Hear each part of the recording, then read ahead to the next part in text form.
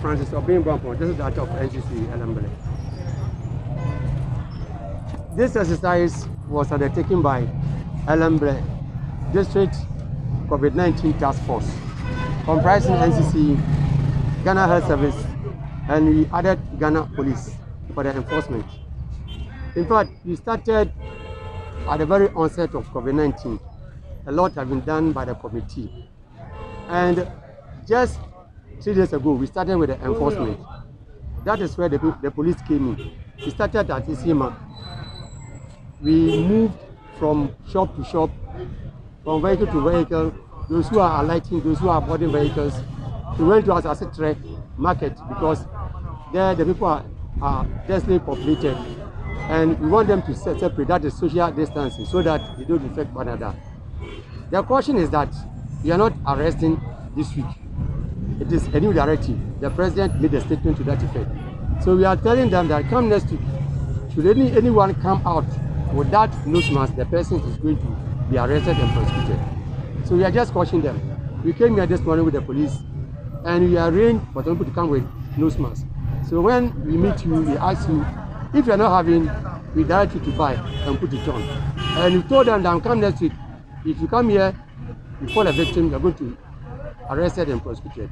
So this is what we've done today, and it was very, very effective. We've had about 80% of them having nose mask at the moment. So this what we have done is so enormous and tremendous. We started from March at the very onset. You see, MCC, we target organized groups and where people have met. So we targeted churches, lorry parks, markets, communities, schools, identified groups. We go to hairdressers and dressmakers.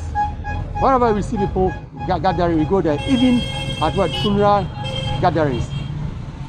We sensitize them on COVID-19, the need for them to stay protected, how they are going to go by the protocols. That's why we covered a lot. And we even added community radio stations at the community level.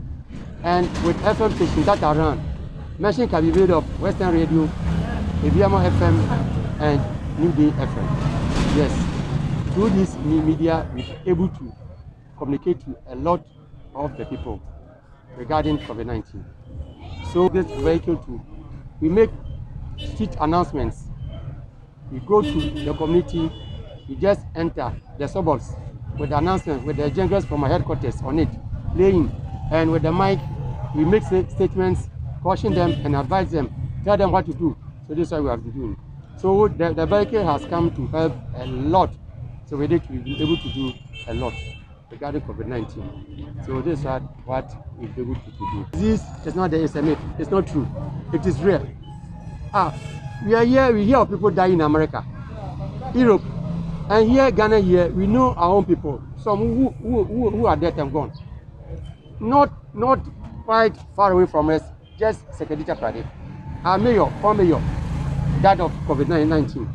Why do you say it's not real? It's real. The only thing you have to do is to be cautious of the protocols, go by them and stay alive. With the second wave, how many people are dying? It's so tremendous. We can't allow our big men in authority to die and go like that.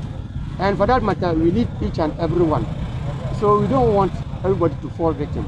The best we can do is to stay protected and stay alive.